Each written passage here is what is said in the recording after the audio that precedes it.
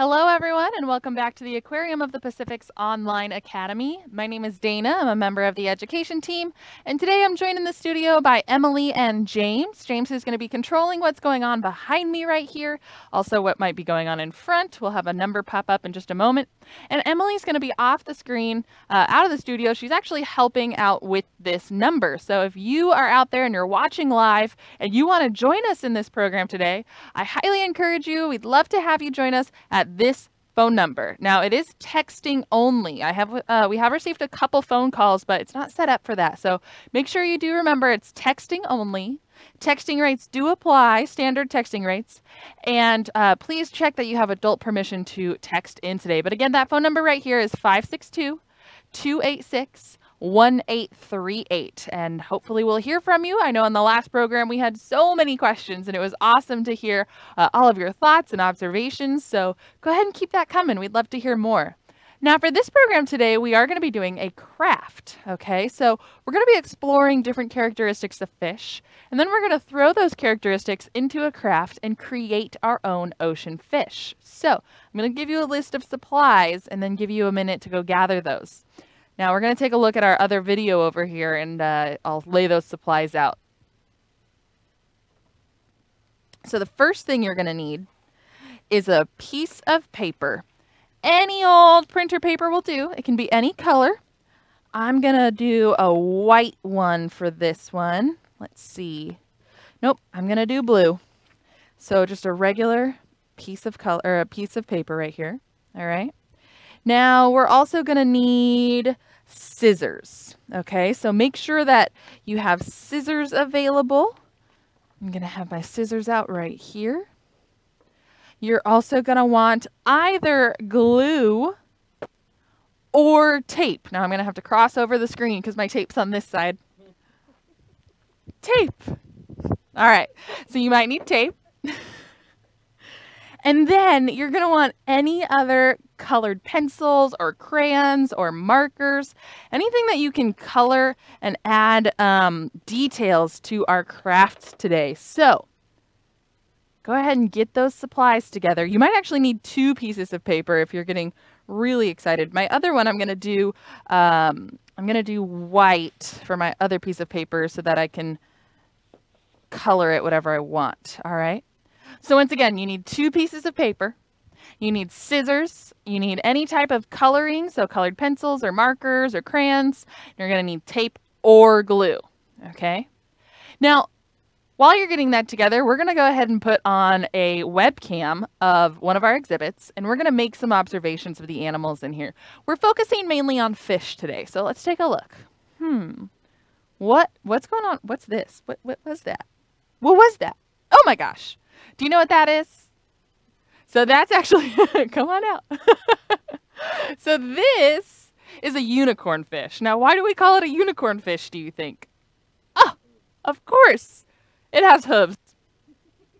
I'm just kidding, everyone. We call it a unicorn fish because it has this unicorn horn sticking out of the top of its head. Now, why is that, I wonder? Well, it's not necessarily, a lot of people are like, oh, well, one's a male and one's a female. But that's not true. Some males have it, some females have it. Look, it's just hanging out right here. So we have a couple different unicorn fish species in there. But what other observations can we make while this fish is hanging out? I'll step off the screen for you. Do you see any do you see any other unicorn fish? This one's kind of stealing the show. Ooh, I see a shark in the background. I also see a bright orange fish kind of swimming off way over here. Do you see that? So fish can be all different colors. I see orange. Ooh, I see some stripes. This fish in the middle here, this is called a sweet lips. They have really big lips and they have polka dots. Of course, we have our bonnethead shark. They have a different shaped head. We have some silverfish. We have some yellowfish. So my observations as I go through this exhibit right here is the fact that fish can be a lot of different colors. So I'm glad we grabbed our color pencils and markers. What else can we see? Well, ooh, I see a fin right over here. Do you see that? Fish need fins to move around, right? They live in water. They're not walking around on land. So imagine if a fish was out of water. Would it be able to move around very well with those fins? Probably not. But the fins are really helpful for swimming, right? So our fish are swimming around and using those fins to move. So we'll want to make sure that our fish that we create today has fins. What else? Well, I see a lot of perfect timing. That fish right there had a mouth and it was coming right at me, right? So fish have mouths. In fact, the fish that we create today is going to have a really big mouth. They're going to get a lot of food inside of that big mouth, okay? What else do we see? I see colors, fins, big mouths. Anything else that makes a fish a fish? How do fish breathe? Do they have lungs like you and I? Last I checked, they did not. Fish actually have gills, okay? So we can try to draw some gills onto our fish later, maybe an operculum. Now, an operculum is a special gill covering. It's like a bony plate that protects their gills, which is really important for them.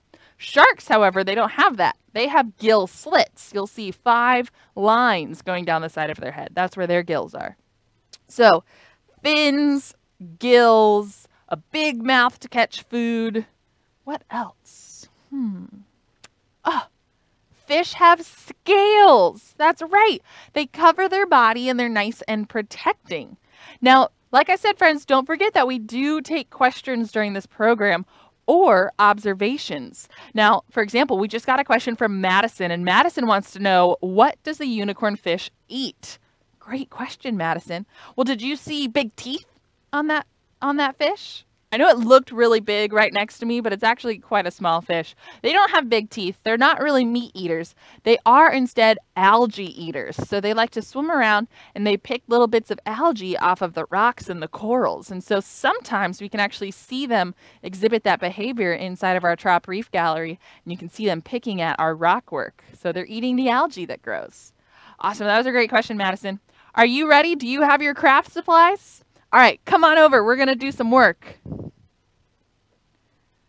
All right, I'm going to move my craft supplies off. Now, the first thing that we're going to do today is we need to take one of our pieces of paper and turn it into a square, okay?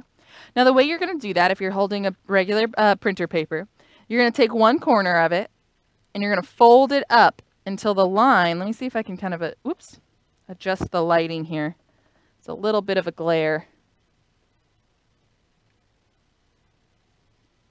All right, so we're going to kind of take this and line it up so that it's perfectly flat along the edge.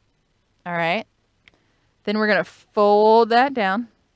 Now, this little extra bit hanging off right there, we're going to want to remove that. So take your scissors. Be very careful with your scissors in hand. And you're going to cut along that line right there. So again, what we're doing is we're just turning our 8.5 by 11 piece of paper into an 8.5 by 8.5 square. We're cutting off that little extra bit. All right. There we go. So now we're going to open that up. And I want you to hold it like a diamond. All right. So one point is pointed towards you. One point is pointed away from you. And the crease is going down the middle. All right. Now take one corner and you're going to line it up along the edge here. There you go. Right up into that other fold, right along that crease line. You're kind of making what's going to look like an ice cream cone. So there's one side. We're going to do the same thing to the other side. So we're going to, there we go. And take that, fold it up, and nice and straight. If it's not straight, it's okay. It just means that your final fish product will be a little bit wiggly. All right. How's that look? Does it kind of look like an ice cream cone? What do you think? I think it looks pretty good, right? Maybe a kite also. Okay, so next thing we're going to do, and this is a little weird, we're going to open it up and we're going to fold it just into a regular triangle again. All right. Now this time we're going to take scissors. This is the folded edge. Okay. We're going to take scissors, and on the folded edge, we're going to cut from the fold up to that other crease at a little bit of an angle, as if you're perpendicular, which means you're nice and straight like a T, along that line. So let's check it out. We're going to go 1, and then every little bit all the way along the fold here. Now you're just going from the folded edge to this crease right here, okay? And it looks like we've got some more questions coming in. I love that. Micah wants to know, how many unicorn fish species are there? Great question, Micah, because unicorn fish, like I said, kind of encompasses a whole bunch of different species. They all have similarities. They all have that unicorn nose or horn, but they all look a little bit different. So the answer to that is that there's roughly 20 species, but here at the Aquarium of the Pacific, we only have 3, I believe.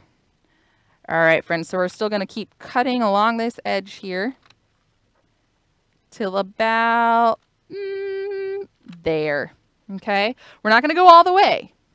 We want to leave a little bit in the front. Now, we're going to open up our piece of paper back into that square. So once again, 1 point towards you, 1 point away, and the creases are all kind of poking up, all right? Now, all of a sudden, we have this really, really beautiful kind of cutting work right there. Now, Brianna wants to know, do fish have bones in their tails? Great question, Brianna. So fish have a skeleton that works their way all the way through their body. And in their fins, which their tail is actually like a fin, they have something called spines and rays. And the spines can be bony. It's what gives it that structure. The rays tend to be softer, more like cartilage, like you and I have in our ears. It's a little bit softer. Now, Noah wants to know, how many kinds of fish are in that exhibit in Big Trop? That's a great question, Noah, right here, because if you were looking, there's a lot of fish in here, right? And that's because this is our largest exhibit here at the aquarium. This exhibit holds over 350,000 gallons of water, okay? Now, inside we have around 1,000 species. I say around because sometimes we have a little more, sometimes we have a little less. And then I think that's home to over 100 different species or so. So 1,000 fish. I said species, didn't I? 1,000 fish and 100 species, give or take. All right, let's jump back to our craft right here. So what we're going to do now is with our cuts right here, at the other end, you're going to want to curve the nose, okay? This is going to be the nose of your fish. Now, I'm going to try it. Let's see, that's going to be really hard, so I'm going to open it back up. I got to think about how I want to do this.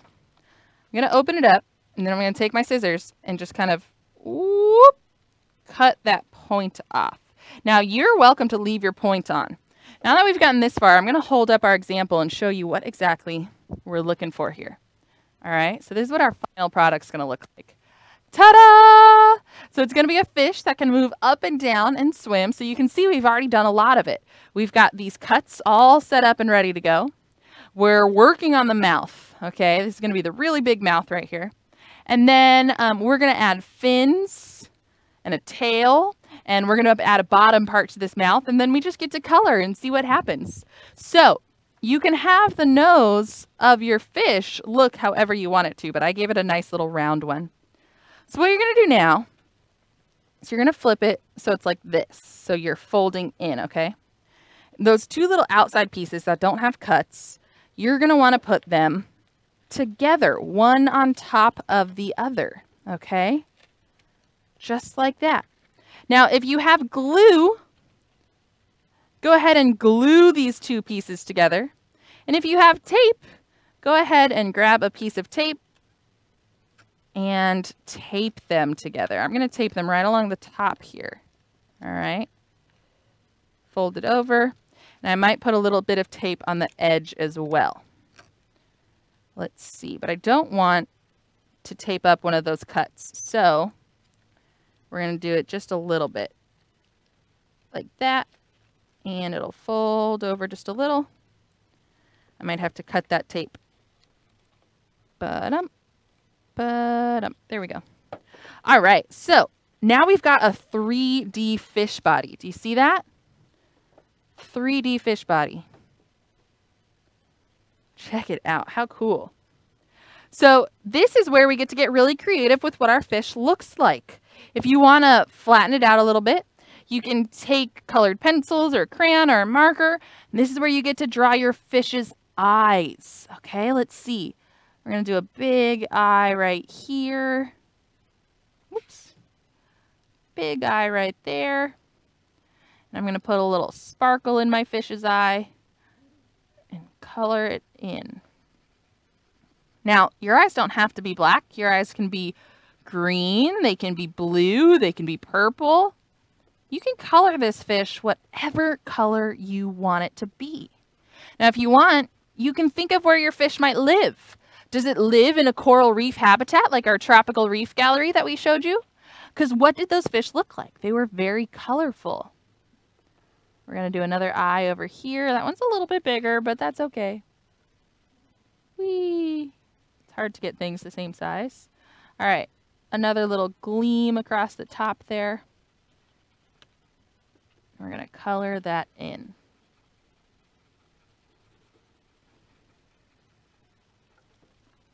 Okay, now I'm going to add some eyelashes. I'm going to add, let's see, I'm going to add a little bit of eyeshadow. I'm going to make a little green shading. How about that? All right, I like it. Now, we have part of a mouth, but it's kind of lacking the bottom half, okay? So that leftover paper from before, you're going to line it up to make sure that it fits, okay, just like that. And then you're going to create the bottom part of your fish's mouth. Now, this is what I did earlier. I just kind of held it up, and then I cut like right along the edge there. So I went like this. Make sure you can see me. I went boop. And then on the other side, I went, let's see, that's even. Boop. Good enough. We can always make it fit. And so now I have a piece that's going to more or less fit inside my fish's mouth. But you want to curve this one as well. Whee! All right. Now the same thing, you're going to take tape or glue. And you're just going to tape it or glue it into the bottom part of your fish's mouth. Now I'm going to go like this. I'm going to take my tape, put it right like that. And then I'm just going to reach in until it tapes on to the bottom. So now, all of a sudden, our fish has that really big mouth that I mentioned. Ah! All right. So, what are we missing? Let's go back to that Trop Reef video and see what we've got. What else does a fish need? Okay, so we got the big mouth to eat with, right? We got the eyes. We're going to be adding color as we go, right? What else might a fish need? Remember, there's a couple things we talked about. I want you to think about those again while I answer these questions. So Ethan wants to know, why do fish have to stay in the water? Ethan, that's a really great question. Why don't fish just get out and walk around on land? Well, it has to do with what they use to breathe, like we mentioned. So, and of course, a couple different things. Fish, right? You and I breathe with lungs, but fish have gills. So lungs are able to take oxygen out of the air around us. Gills can't do that. Gills have to be wet. They take oxygen from the water around the fish. So kind of like how we can't breathe underwater, fish can't breathe in air, right? Kind of a weird concept. Owen wants to know, how do fish move in the water, and do fish have brains? Really good questions, Owen. So how do they move? Well, let's take a look. How do you see these fish moving? Oh, this one's perfect. Check out the back tails of these animals. So we call those the tail fin, right? That's a fin. This one's really big. See how it's moving it? So those fins help the animal move through the water. Are any of you swimmers at home? How do you move in water? Do you kick your legs? Do you use your arms? Yeah, so we have to use our arms and legs, but the fish don't have those. Their fins are much better at moving them through the water than our arms and legs are. And then Owen's next question was, do fish have brains? They do. Now, depending on the species, they can be a little bit bigger or smaller, but fish do have brains. Pretty cool, huh? All right, now it looks like Owen's joining us from Loma Vista Elementary. So if there's other Loma Vista elementary students out there, hello everyone and welcome. Now we're going to jump back over to our craft here and add some fins. But while I do that, I'm going to answer Connor's question of what is the largest species of fish? And Emily, who's taking our questions, also drew me a beautiful mola mola. Now, a mola mola is the ocean sunfish. I'm going to clean up my little craft mess, and James can put that on the background here. So this is a mola mola right here, and it's really, really big. All right, from fin tip to fin tip, this fish can be over 11 feet in length, and they can weigh over 2,000 pounds. Isn't that crazy? But there's another fish that could be considered bigger. It just depends if you're grouping them in together. So there are sharks, which are cartilaginous fish, just like our ears. Sharks have really soft, flexible skeletons. And then there are bony fish. So the mola mola is the largest bony fish, but the whale shark is the largest cartilaginous fish. Both are fish, they're just a little bit different. So the whale shark can reach over 40 feet in length. Pretty cool, huh? All right, those were great questions. Now we're gonna jump back here. I cleaned up all my little scraps. What we're going to do now is we're going to take that second piece of paper, okay? And this is where you can get really creative. We're going to create fins for our fish. Just like we were talking about how they help those animals move, I want you to decide if your fish has a kind of broom-shaped tail, like that. Is it going to have a forked tail? Like, let's see, this might take a couple more cuts. Like that. Okay. What do you want your tail to look like? Now, I'm going to take this and I'm going to make it kind of like a dolphin tail, even though I know I'm making a fish. I'm going to go like this. I'm going to go kind of from the outside, like that. And like that. Now you want to leave a little bit of space to glue it onto your fish, okay? Ooh, that's really bright and hard to see, huh? Is that a little bit better? Then I'm going to cut it there. And then I'm going to add a little bit more detail right here. We're going to go like that. Kind of right in there. And then again, we're going to go do. All right. Now, we're going to put it on the side. You can do this a couple different ways. So it can go on the bottom, but fish tails typically go side to side. So I'm going to put mine on the side like this, all right? I'm going to take a little piece of tape. I'm going to tape it on the very last little notch we made. It's going to go right there. Bum, bum, bum. Perfect. So now if I were to hold my fish up, you can see the tail on the side. Right? All right, but what other fins do fish have? Do they only have a tail fin? No, fish also have, we're going to make a pectoral fin. Those are the ones that are going to come out on the side like you can see right here. Okay, so we just made the tail. These are the pectoral fins. You can make a dorsal fin if you want, all right? And then there's some other fins on the bottom. We've got our pelvic fins and our anal fins. Now that might be hard to put all those fins on our fish, but we can do our best. So let's make some pectoral fins. I'm going to come over here and I'm going to make a little, almost like a leaf. All right. That's what my pectoral fins are going to look like. What are your pectoral fins going to look like? Remember, they don't have to look like mine. You can make your fish look however you want. Oop, mine's going to have a little fin that's a bit tinier. That's okay. So again, I'm going to take these fins and either a little bit of tape or some glue. And I'm going to tape mine kind of on the bottom right before it starts to bend. And it's going to be hanging off just like that. Okay. Now I'm going to do the same thing with the other one on the other side. I guess they could kind of go on the side there too. All right. So like that. It's going to go on the bottom, underneath. Ta-da! All right, my friends. So, just like I promised, we got the big mouth. Ah! We've got the pectoral fins on the side here. We've got the tail fin hanging off the back. And if you hold on to your fish, it can be nice and floppy. All right, so it's got some movement going on. Woohoo! All right, now we still have colored pencils or markers or crayons, anything you have, and you can color your fish to look however you want. I might add some scales to my fish. Do you want to try that? All right, let's try it.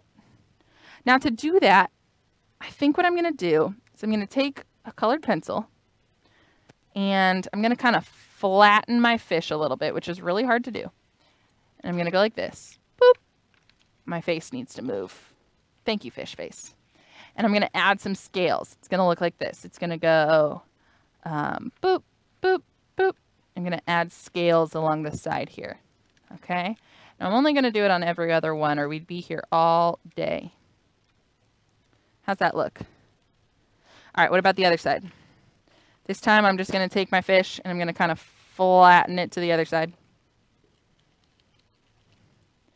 And we're going to go same thing. Boop, boop, boop.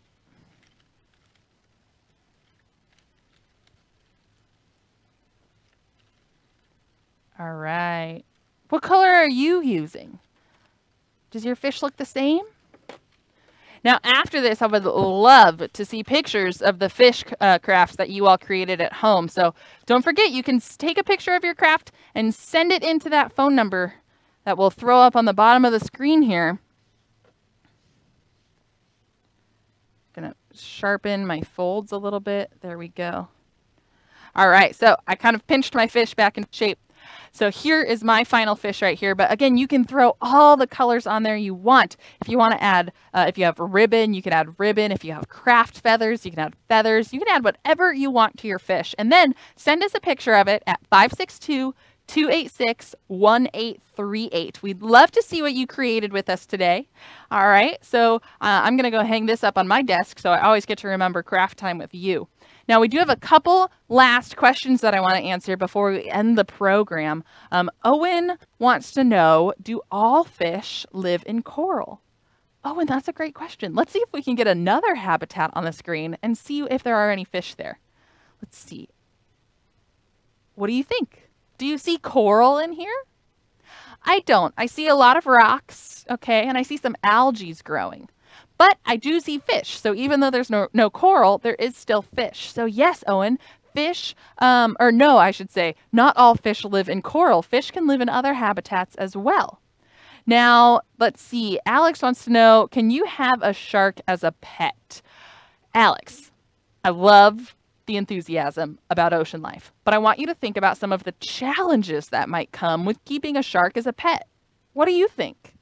Well, sharks can get pretty big. The smallest one is only about the size of my hand, but they like to live in pretty deep water. And it's hard to make a exhibit that or a tank for your pet shark that has really deep water. The other ones can get really big. So this is our Shark Lagoon exhibit, and it's really, really big. You can see we have multiple sharks swimming around, but it's bigger than your swimming pool at home, okay? It's bigger than, it's not quite as big as a pool at like a high school or something like that, but it's a really big exhibit. And so there's lots of fish swimming around, lots of sharks, but what else do you notice? Is it just like a tank that you might have at home? Ooh, shark coming in, right? No, what else? Well, sharks like to eat a lot of food, so you have to make sure that you have the right diet for them. They're swimming around all the time. They're needing nutrients that allow them to have the energy and have the muscles that they need to swim around. A lot of sharks, not all sharks, but a lot of sharks need to move in order to breathe, like these sharks that you see swimming around over here. So you'd have to give them space, right? I mentioned how big it is. So I think, can you keep a shark as a pet? Physically, you could, but should you, right? So sharks are a protected species. Many shark species are, so I do not recommend keeping sharks as pets. Now, Jove wants to know, do clownfish swim around their anemone or just go inside them? Great question. Let's go ahead and see if we can see a photo or a video of a clownfish and an anemone. Or in a, yeah. We got a picture. Okay, so here's a clownfish and another clownfish and another clownfish, right? And they're inside their anemone right now.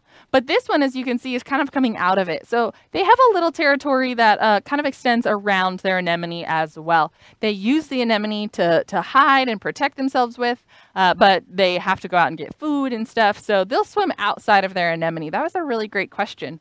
I love the thoughtful questions that you all sent in. We'd love to have more of them throughout the rest of the programs today. Come back and join us at 11 o'clock. We're going to be talking about food webs and exploring the different things that animals in the ocean might eat. So come hang out with us. Again, we'd love to have you participate. Get those phones ready, and we'll see you at 11. Bye, everyone. Thanks so much. Don't forget to send in your pictures.